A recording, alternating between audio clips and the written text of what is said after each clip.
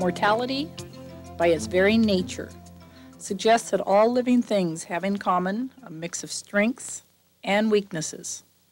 It follows, then, that the primary objective shared by all conscientious dog breeders is to improve the quality of their respective breeds.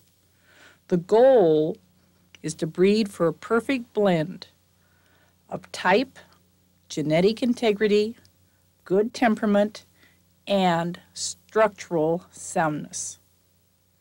In this endeavor, there's no such thing as a pick of the litter. Although pick of the litter is a common phrase among the dog people, we'd be wise to eliminate it from both our mindset and our vocabulary. What's required is to evaluate each puppy in relation to a standard of structural excellence and the breed standard, rather than evaluating it in relation to its litter mates. To assess breed type in puppies, study your breed standard carefully, bearing in mind what you need in your breeding program to improve type in your lines. However, evaluating type without taking structural quality into consideration will get you nowhere and may put your puppies at risk. The purpose of this videotape is to provide information about evaluating the structural quality of puppies. As breeders, my husband and I made the same kinds of mistakes over the years that every breeder makes. We've all kept puppies we shouldn't have. We've all sold puppies we later wish we'd kept. And we've all placed some puppies with families whose lifestyles were incompatible with the puppy's capabilities. Throughout our involvement in breeding programs, we kept asking ourselves, what are we missing? In our search for answers, we met with Dr. Hal Ingle. Dr. Ingle heads the anatomy department at Oregon State University's School of Veterinary Medicine. The exchange of ideas at that meeting started us on a journey plodded by more and more questions. Our research led us from one vet school to another, from general practice vets to orthopedic surgeons, from research facilities to engineers. Each resource provided a piece of the puzzle. Our challenge was to put that puzzle together. We have used the process discussed in this tape for several years. My husband and I evaluate an average of 250 litters per year, documenting each evaluation. As a result, we've been able to track the accuracy of our process, which continues to amaze even us. See what it can do for you and for your breeding program.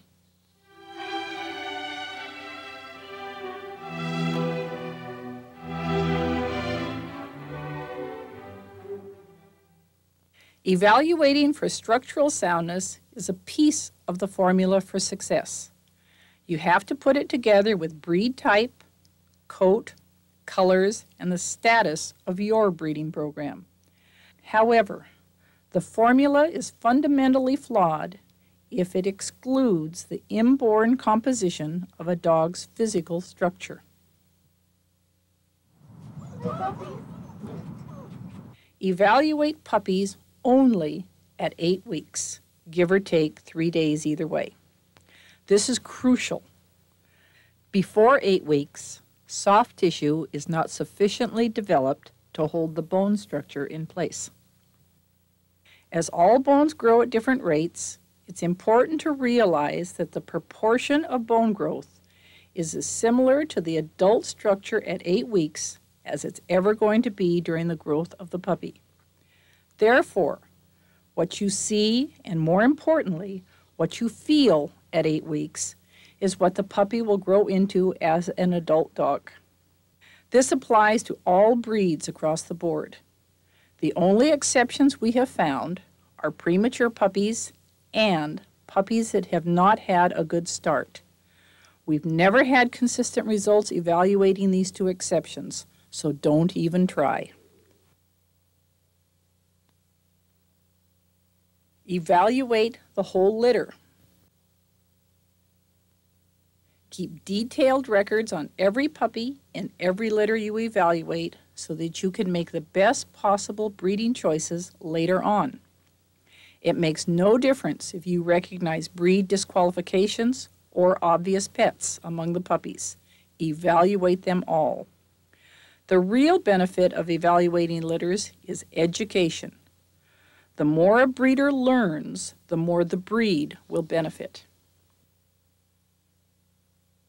Keep a written record of each evaluation. Always record the results of each evaluation in writing. Then, when developing your breeding program, you will have not only pedigrees to consider, but also the added advantage of written evaluation results. The more information you have, the better informed your breeding plans will be. Select an objective grading system. We use a point system of 1 to 5, 5 being the best, 3 being an average dog of its breed that you see in the show ring, and 1 being the least desirable. The reason for an objective grading system is to maintain focus on quality. It's so much easier to get where you want to be in dogs if you breed quality. Subjective grading encourages you to overlook structural weaknesses in favor of the puppy who captures your heart. Maybe its personality is just too cute, or maybe it possesses a single outstanding element you'd hope the breeding would produce. But what about the puppy as a whole? If you don't work to eliminate structural weaknesses from your breeding program, you will stand still, and so will your breed. Produce quality dogs. Then concentrate on type, coat, color, and so forth. The structural evaluation process is used to improve a breeding program, not to proclaim the arrival of the next record-breaking show dog. Bearing that in mind, our recommendation is any puppy that has any structural piece evaluated lower than average should be excluded from your breeding program. If you see no improvement in structural quality and type from what you already have, don't keep any of that litter. If you want to be a top breeder, trying to represent a mediocre dog as great is self-defeating. Try again and keep your sights on quality. Evaluate puppies at a place completely unfamiliar to them. They're too comfortable where they live. They need to be evaluated in a place where they've never been. Another room in your house doesn't count because it all smells the same to puppies. Have someone unfamiliar to the puppies handle them for the evaluation. The worst person to evaluate a litter for its structural quality is the breeder. Let someone working with a different breed evaluate your litters, and you evaluate theirs. That way, everyone learns.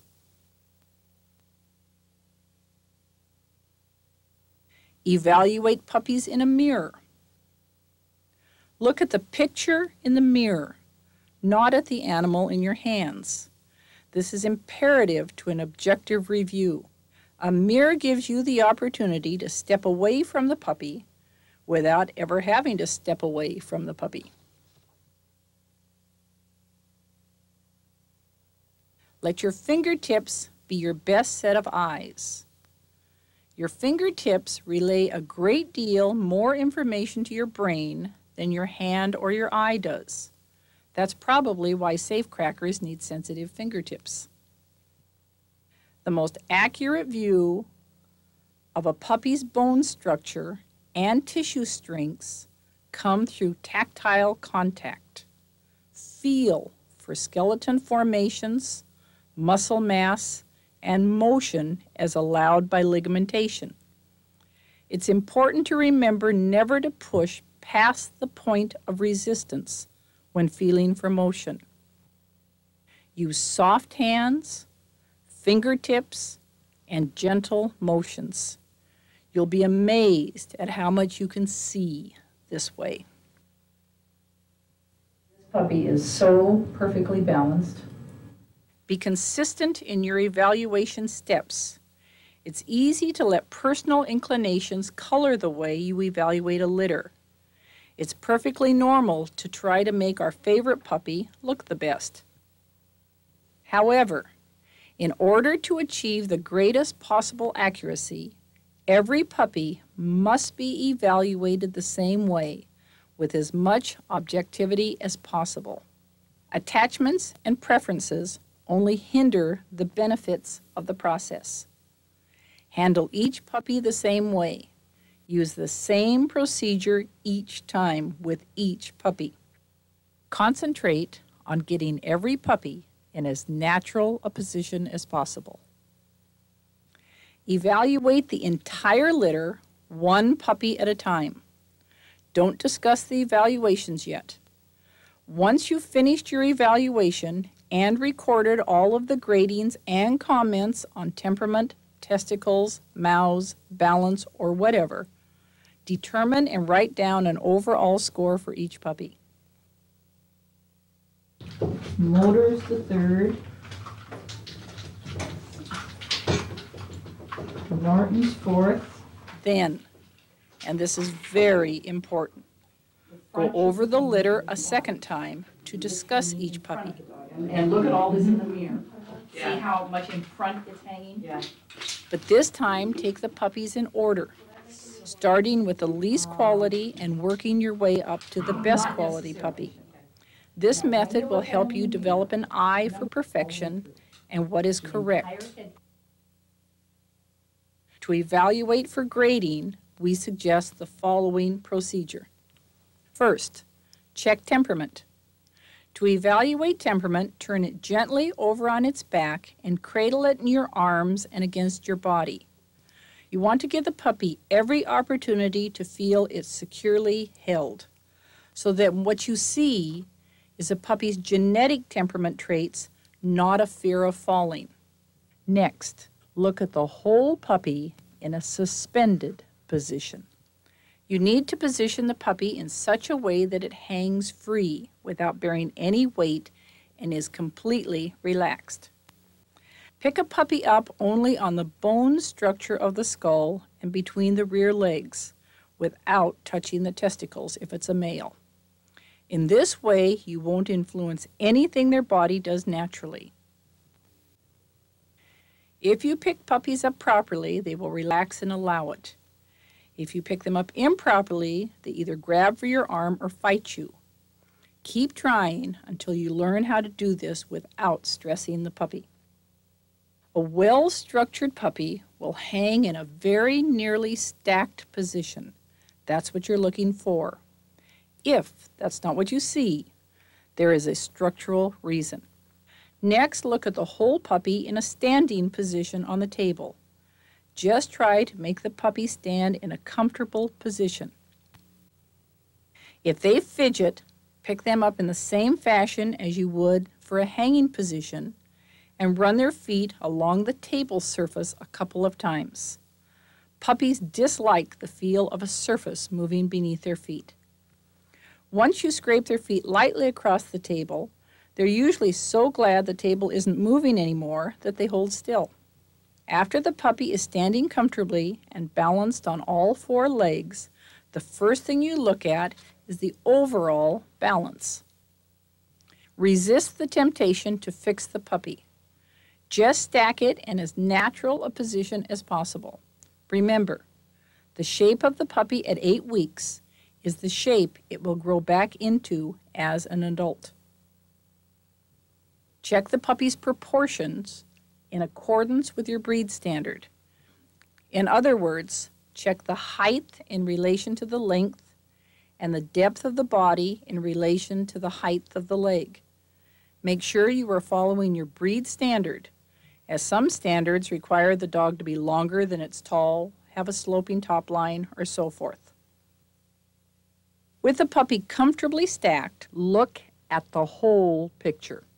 Is there anything that stands out, such as a short neck, no front, or lack of balance?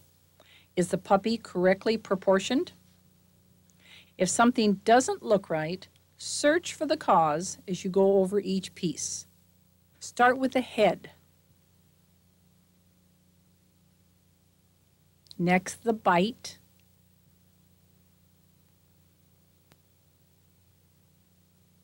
and then the occlusion.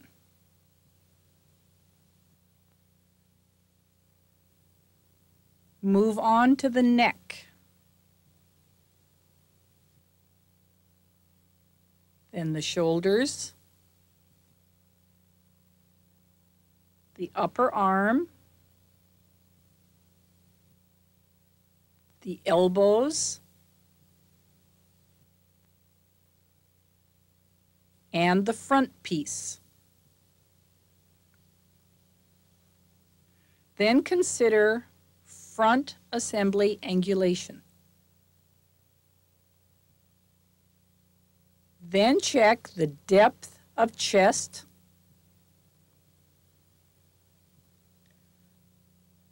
length of rib cage and loin. From there, move to the rear assembly. Check the hock angle, and then make sure to also check the height of the hock. Rear assembly proportions, fit of the knees,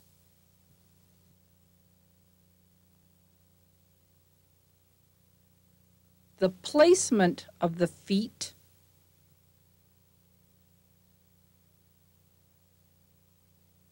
shape of the pelvis, the balance of the muscle mass on the legs,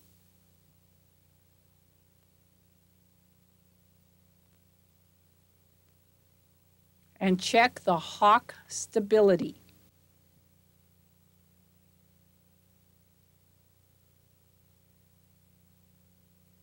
Next, check the top line for motion,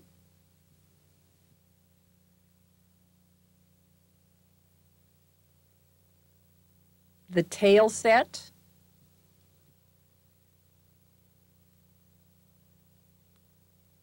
and the curve in front of the tail base.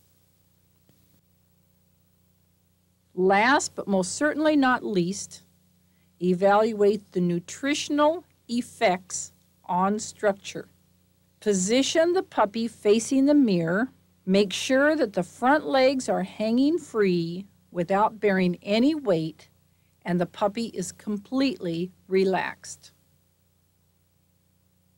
This shows you the true structure of the front legs. Once you lower it back onto the table, if the front legs lose whatever soundness was seen while suspended, the problem usually is nutritional, not structural. One thing we ask all breeders who bring us litters for evaluation is, what are you feeding the puppies? Premium puppy foods usually contain additional nutrients which can allow the growth rate of bones to increase. However, since there is no way to increase the growth rate of soft tissue, rapid bone growth can create structural problems. Structural problems caused by nutrition are usually correctable by changing to a quality adult maintenance food. However, the change must be made before the growth plates close. After that, nutritionally generated structural problems are irreversible. Finally, give all puppies the best possible chance at an objective evaluation. Work to keep them calm during the procedure. Some people swing puppies in the air to calm them, or act as though they're dropping them off the end of the table. Both of these techniques generally produce the opposite results. We use cheese during an evaluation, not as bait, but simply as a way to keep puppies' minds off of what we're doing. Cheese is easy on their stomachs and keeps their interests. You don't want to use anything that's so enticing that you lose control. Remember, they're babies, not adult show dogs. You want to be as soft and gentle with them as possible.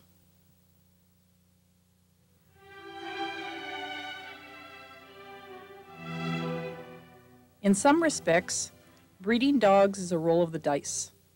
Breed the best you have to the best you can, and you may still end up disappointed, having to let go of a whole litter and begin again. This is an inherent risk taken by even the most experienced dog breeders. At the same time, making an accurate determination about each puppy's future can be equally difficult, unless you're measuring against a standard of excellence that includes structural soundness. When evaluating for temperament, you're looking for any one of 4 genetic temperament traits. Remember, this only works when the puppy is out of its familiar environment and being handled by a stranger. A puppy that holds on is an insecure puppy.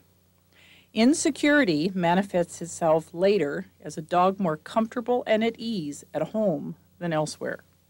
For example, all of us have heard someone at one time or another say, "If the judge could come to my house, this dog would be finished." Such a dog is usually insecure. A fearful puppy will open its eyes wide when you tip it down head first a bit in your arms. You'll be able to see the whites of its eyes. You can actually see the fear. A fearful puppy usually grows up with an exaggerated startle response and a greater fear of things. Many times they're also sound sensitive. An aggressive puppy will not let you hold it on its back, no matter how much you try to get it to relax. A puppy that will not meet your eyes usually will not form good human bonding. This kind of puppy makes neither a great show dog nor a great obedience dog. After all, if it won't form attachments with people, it certainly isn't going to try to please them. When you identify any of these traits, socializing and exposure to a variety of positive experiences can help mask them, but the genetic causes of such traits will remain intact. Therefore, write down the traits you identify. Then you will be aware of them if you use a puppy with any of these traits in your breeding program later on.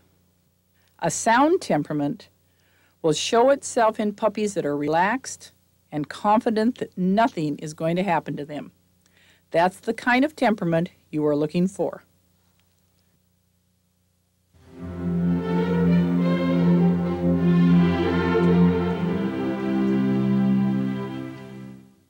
Evaluating the head is a very confusing proposition. This is a job for the breeder. When you look at the head of an 8-week-old puppy, if it's what you are looking for in an adult, then you need to find out if it's going to stay that way. In determining how the head will develop, you first want to evaluate the ridge, or the zygomatic arch, or the cheekbone that runs between the eye and the ear, as well as the areas below and above that ridge. If the surface of that ridge is flat, and the areas below and above the ridge are fairly flush with it, then the back skull is most likely going to grow in proportion to what you are looking at. If the lateral surface is not flat or the ridge is curved, the back skull will most likely broaden out of proportion. The curvature of the ridge between the eye and the ear is made up of 2 bones. The strength of the muscle attachment on the head is what keeps these 2 bones from separating. The separation of those 2 bones allows the back skull to broaden. If there is a significant indentation above the ridge, the head will usually develop a dome shape. If your evaluation indicates that the back skull will remain in proportion, ear placement and the shape and placement of the eye will remain proportionately the same as well. If the back skull broadens out of proportion, it can alter the shape and position of the eyes and the position of the ears. In evaluating the head, The next feature to check for is a round, pellet-like formation on the skull bone at the inside corner of the eye. It will feel like a small pearl. This round formation is part of the growth plate that controls the width of the muzzle as it grows. If that tiny ball is present, normally the muzzle will grow forward in proportion to what you're looking at.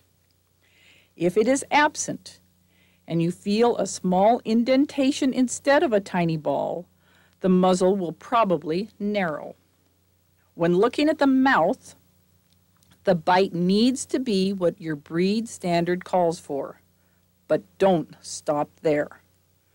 Check the placement of all 4 canines and check for proper occlusion on the sides.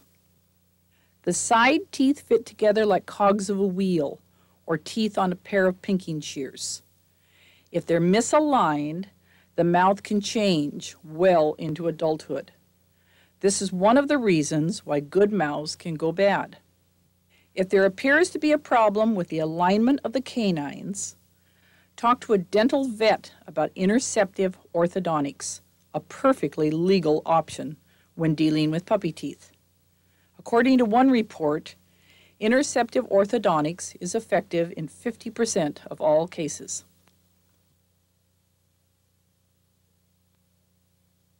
In most breeds, the neck is of paramount importance in detecting front assembly problems.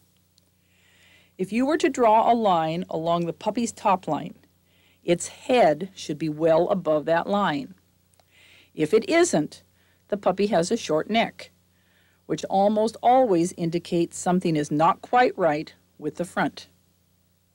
One possible cause of a short neck is a poorly placed front assembly, which is a very common problem in the dog world today. All dogs have 7 vertebrae in their necks.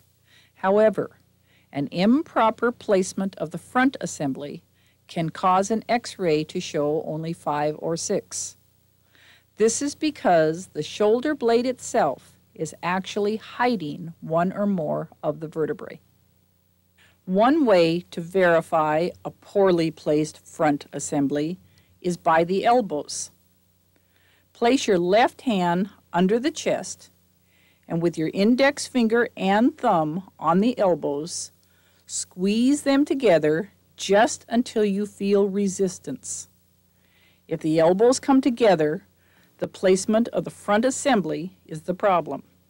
In such a case, the reason you can move the elbows is because the upper arm is in front of the rib cage instead of alongside the rib cage.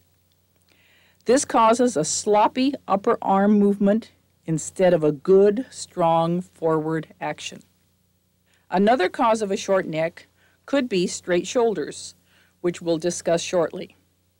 What matters is that a dog with a short neck, whatever the cause, will almost always have less reach because a dog usually can only reach to the end of its nose. So the shorter the neck, the shorter the reach. If you can gently tip the puppy's head all the way back to the shoulders, the puppy probably has a U-neck, like a sheep. A dog with a U-neck can compensate for this structural weakness by tucking its head into its body, thus giving the appearance of a short neck. Bones have to be balanced to work in unison. Equidistance means the dog will be able to move its front assembly muscles properly. With this in mind, most breeds should have the appearance of approximately the same length from the notch near the point of the shoulder to the top of the blade as from the notch to the elbow. The shoulder blade should sit at the angle described in your breed standard, which in most cases is referred to as well laid back or 45 degrees. Although there is an enormous amount of controversy regarding the feasibility of 45-degree shoulder angles on dogs. Don't allow this controversy to become an excuse for not breeding the best you can. Remember, the straighter the shoulder, the shorter the reach. The shoulder blades should fit smoothly and blend onto the rib cage. They should never be the highest point of the dog. In most breeds, you shouldn't be able to see them, and you should hardly be able to feel them. If they fit properly, they will almost always have the proper space between the tips. If the tips are too far apart, the dog will move wide up front. If the tips are too close together, the dog's ability to lower its head will be restricted. And if a dog can't eat out of a pan on the floor without laying down, how is it going to do the job for which it was originally bred, such as retrieve, hunt, or track? Although you constantly hear in the show world about short upper arms, we have found very few of them in our puppy evaluations over the years. We've seen many straight upper arms with and without correct shoulders. But actual short upper arms appear to be a rarity. Straight upper arms can add to a soft top line. With your left hand over the puppy on its shoulder blades, push gently to the side. If this motion pops the elbow out, the dog will throw its elbows as an adult and usually also causes the dog to toe in up front. This is the result of poor muscle attachment and/or loose ligaments. The puppy should have a prosternum that you can almost hold on to with your fingers. Since a good prosternum surface is necessary for proper muscle attachment, which links the upper arm to the rib cage, a lack of prosternum may result in a very loose forward movement up front.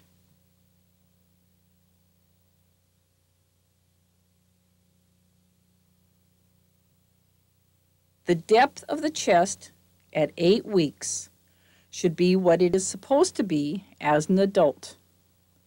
If the bottom of the chest is flat, the puppy will usually retain the depth. If it's curved in a finished look or appearance, it will usually outgrow the depth you are feeling. Also, put your hand on the chest between the front legs. If your fingers reach an angle under the ribs, the dog usually will have a herring gut. The depth of the rib should extend to the 9th rib. If it does not, the resulting problem can affect the amount of stamina the dog has as an adult. The puppy's loin is measured from where the last rib comes off of the spine. The distance from the last rib to the pelvis should be shorter than the distance from the last rib to the shoulder. If the puppy's loin is too long, the area between the last rib and the pelvis has no support. Therefore, the dog is going to be more susceptible to top line problems. On the other hand, having too short of a loin is just as serious. All of the dog's ability to bend sideways resides in the loin. Some terriers have gotten so short-backed that they don't have a loin left, so they are incapable of turning in or backing out of a hole. You have to get a shovel to dig them out after they get stuck.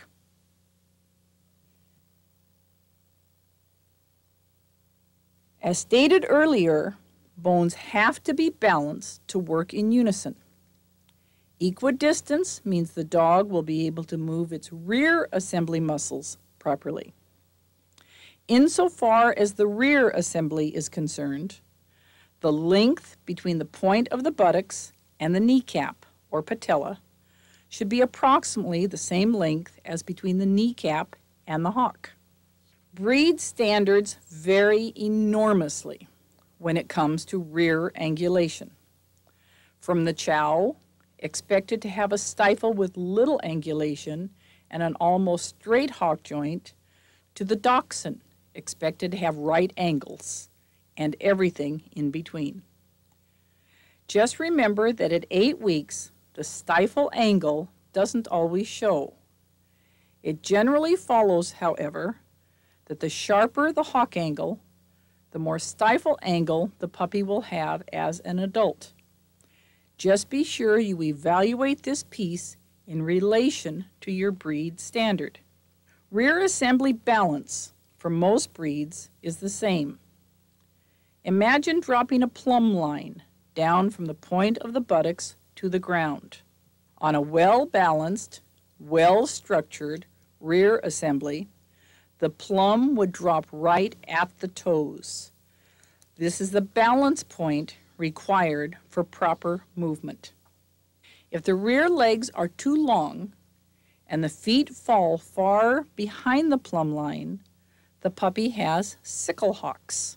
As it moves its feet forward for balance, the hocks appear to bend in the form of a sickle. This will affect the dog's movement, as it will have little or no range of motion behind. All dogs from behind should be shaped like an inverted U.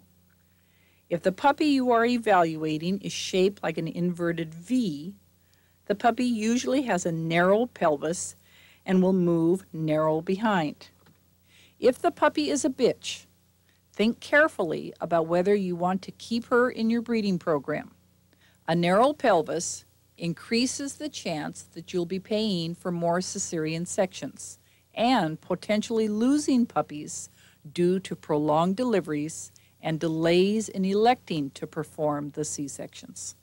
Generally speaking, the majority of breeds, with a notable exception of bulldogs, should never be narrower at the rear than they are at the shoulders. In most breeds, the kneecap or patella should flow into the body. If you evaluate a puppy whose knees point out, that puppy will be much more susceptible to injuries. Plus, the abnormal weight bearing can result in added stress on the other joints in the rear assembly. Usually, a dog with knees angling out will move wide behind. Luxating patellas or slipped kneecaps are not something we check for. You're much better off leaving that determination to your vet. When you're evaluating the rear, one of the things you look at is which way the rear feet point when you pick up the rear slightly and drop it. If the feet point out, the dog will stand and move as if it were cowhocked, even if the dog is not cowhocked. A spread, barrel, or open hocked dog will toe in behind with hocks out. Both of these problems can be caused by an imbalance of muscle mass on the inside or outside of the leg. All muscles need to be balanced in order to minimize the dog's susceptibility to injury. Hocks are the cornerstone of the rear assembly. The rear pastern should be perpendicular to the ground, and the hock joint itself should have no forward or side motion to it. The shorter or more let down a hock is, the more endurance it will have. At 8 weeks, the hock should be no more than 1/3 the total height of the dog's rear. A potentially serious hock problem that is far too commonly seen is slipped hocks, also referred to as double-jointed or popping hocks. In the evaluation, the puppy with slipped hocks generally will not hold its rear in a stacked position. It will constantly be moving a rear leg forward. A slipped hock is when the joint itself bends the wrong direction. It hyperextends or collapses forward. The weakness is in the tissue, not the bone. The reason the puppy moves its leg or legs forward is because the hock joint will not collapse with the legs farther underneath the body. If a puppy has slipped hocks at 8 weeks, it almost always has slipped hocks the rest of its life, no matter how it learns to compensate. But how many other problems does that compensation cause? Hip dysplasia is thought to have a substantial genetic component. However, if a dog has a predisposition to hip problems and a joint beneath the hip wears out, the next joint up the line is going to take on more of the burden of balance and movement. When the hock wears out, the knee compensates. When the knee wears out, the hip compensates. Common sense tells us that all structures are composed of balance and compensations. Therefore, be aware that slipped hocks can cause the puppy serious problems later on if the weakness is dismissed.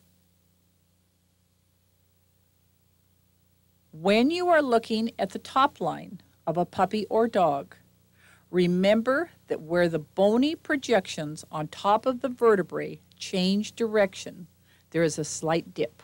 This isn't a hole to be concerned about. A top line problem is very rarely created by the spine. It is usually a compensation issue. Therefore, to really understand the top line, we need to return to the front and rear assemblies. If there is a softness or there are holes in the top line, they usually stem from some problem in the front assembly. For example, if a puppy's front is too far forward, there will usually be a hole directly behind the shoulder blades. If a dog has straight shoulders or straight upper arms, it will usually have a soft top line. Wrinkles over the shoulder usually indicate straight or wide shoulder blades. If there is a roach to the top line, where there shouldn't be one, it usually stems from some problem in the rear assembly. Many dogs with slipped hocks will have roached top lines. In order to keep the pressure off of their legs, they try to carry more weight in their backs. You can see the same effect in older dogs that have developed arthritis in their rear assemblies. If in your evaluation of a puppy you find that the croup and tail set are bad, you need to know that they'll probably never get better. If they're good, however, they can get worse over the next 2 years of the puppy's life. The determining factors are the 3 vertebrae between the hip and the tail set. These vertebrae fuse together, and they are the last bones in the body to calcify. The croup and tail set are dependent not only on the attitude of the dog, but also on the rear structure. The weaker the structure is behind, or the less chance a dog has to run in wide open spaces, the greater your chances of losing a proper croup and tail set. On an 8-week-old puppy, you want to see a tail set that's appropriate with respect to your breed standard. With a tail that is supposed to be held up, you want to see a shelf or a protrusion of the buttocks behind the base of the tail. Exerting a slight forward pressure at the base of the tail should produce a 90-degree angle from the top line to the tail set. With a tail that isn't supposed to be held up, you want the base of the tail to be a straight line down the rear. Also, at the intersection of the top line and the tail, you want a curve. If the tail set or the rear is too high, check the point of the buttocks. This bone should feel like it's parallel with the ground. If it angles up, the puppy could have a tipped pelvis. In a bitch, this could contribute to whelping problems. We do not evaluate movement in 8-week-old puppies. They are going to move however their brains tell them to, and brains aren't always in full communication with legs at 8 weeks of age, especially in male puppies. It's more important to watch puppies on the ground, because the way puppies use and carry their bodies, in other words, the way they naturally present themselves, generally stays with them throughout their lives. The puppy on the ground who seems to say, "Just look at me, I'm fabulous," will almost always keep that kind of attitude. The one who walks around with its head tucked and shoulders slumped will usually grow up with that kind of attitude. Also, the most difficult thing for any animal to do is to stand still. The same is true for people. In order for a dog to be comfortable standing still, it has to be well made and balanced. So the puppy that stands proud, without fidgeting, is in all likelihood the most well-structured puppy in the litter. The more structurally imbalanced a puppy is, the more it's in motion. Additionally, the best-built puppies usually trot. The ones that bunny hop usually have the greater number of structural weaknesses. The size and substance of an 8-week-old puppy mean very little. The smallest puppy in the litter can turn out to be the biggest dog and vice versa. However, a puppy should weigh what you think it's going to weigh. This has to do with bone density. And if bone density is out of balance with the rest of the puppy, it can grow up either spindly or clunky. Remember, physical structure is all about compensation and balance.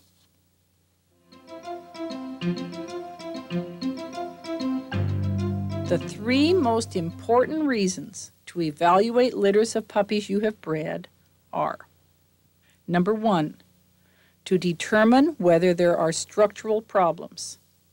If there's a structural problem, search out the cause. You can't fix anything in a breeding program until you know specifically what needs to be fixed. It doesn't do any good to look at a dog and say, "I don't like that rear," unless you know why you don't like it and what is needed to improve it. Number 2, to determine which puppies to keep in your breeding program. Use all elements of the formula for success. In other words, consider the results of your structural evaluation in conjunction with breed type, coat, color, and preferences. Number 3, to determine what kind of home is most suitable for each puppy that leaves you. It's up to you, as the breeder, to make a match between a prospective buyer's lifestyle and the puppy whose structural qualities are most compatible. There is no substitute for careful, responsible breeding. The only thing more important is to put the welfare of the puppies you breed before all else when making your decisions about where and how they will spend the rest of their lives. It's in our hands as the caretakers of the dog breeds we hold dear.